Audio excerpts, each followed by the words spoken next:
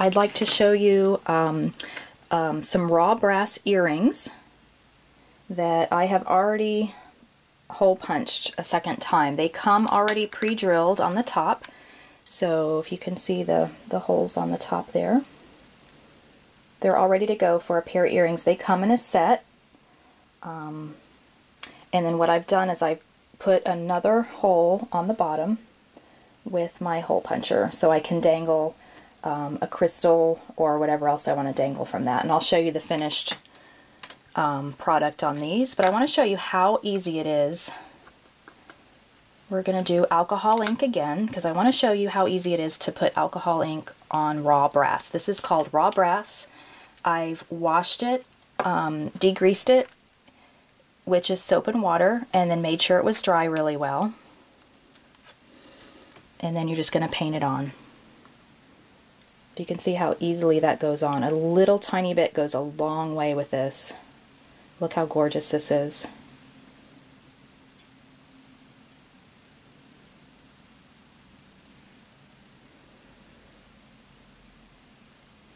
You're going to let it dry. You're going to want to do front and back.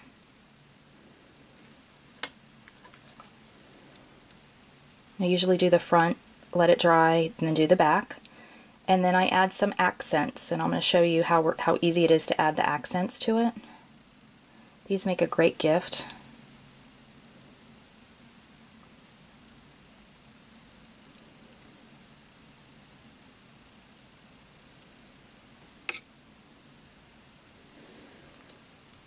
I'm going to use the German silver with the Gilders paste because it has a little bit more of a gold tone, and I just really like the look of the gold on the fuchsia for the earrings. This is the regular silver in the Gilders paste on my left, and on my right this is called German silver, and it's just a beautiful mix of gold and silver together. You can see that there.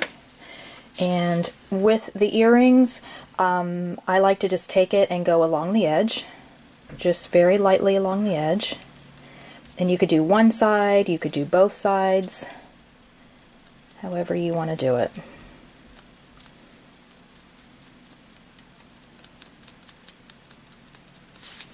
There, and it just gives it just that beautiful little accent. It really just makes it pop, I think. Here's the before, and then there's the after. So again, this is a step you don't have to do. I just think it adds so much to it. And if you wanted to do just down, like I said, just down the center, the right side right here, you could just leave it like that if you wanted to. That would be pretty too. Now after you go along the edge, you could leave it like this, or you could bring just a couple more accents out from this brass stamping by just running your finger lightly over the top of this, and it just attaches to the raised brass, if you could see that. And I just think that's so pretty the way that is there. Let's do the other one.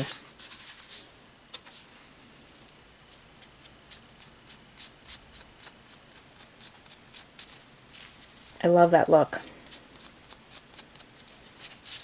And you're all set with the earrings. There's the way the back looks. I like to leave the back plain. The back does not have the raised edges on the brass from the stamping like the front does.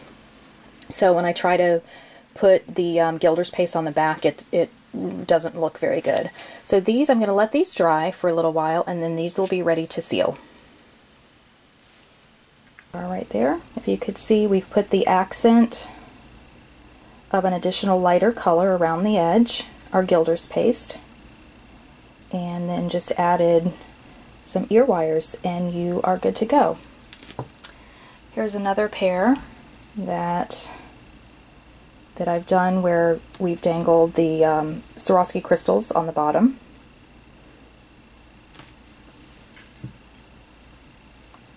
And then these, which I have a lot of accents in these with the Gilders paste.